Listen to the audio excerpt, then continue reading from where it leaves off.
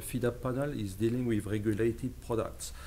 That means that finally many stakeholders are involved, they are interested in the results of our work.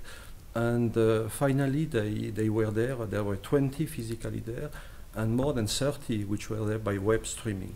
So it's a high number of people who were present, and they also asked questions before the meeting. We had more or less 15 dossiers to discuss, but one of them was a specific dossier because it was a guidance on efficacy.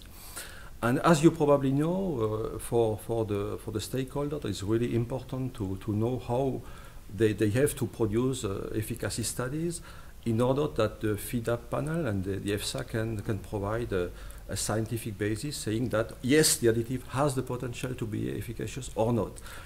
And so this guidance was produced by a specific and working group on guidance. And also we discussed with the stakeholders during the process. So the process began several months ago. And also it was endorsed by the panel.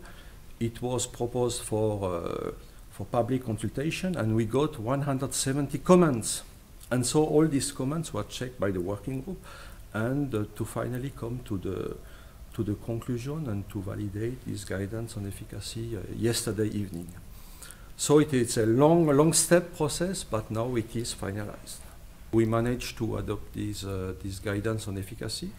And for the observer, it was really interesting because now they were happy that they perfectly understood what was the reasoning of this new guidance.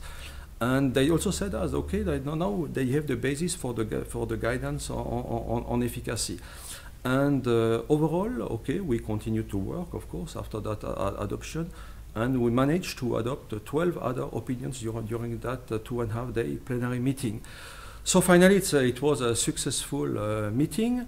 And it certainly will be helpful to this area on the feed additives and to more or less to the farmers who are going to use these additives in the feed of their animals.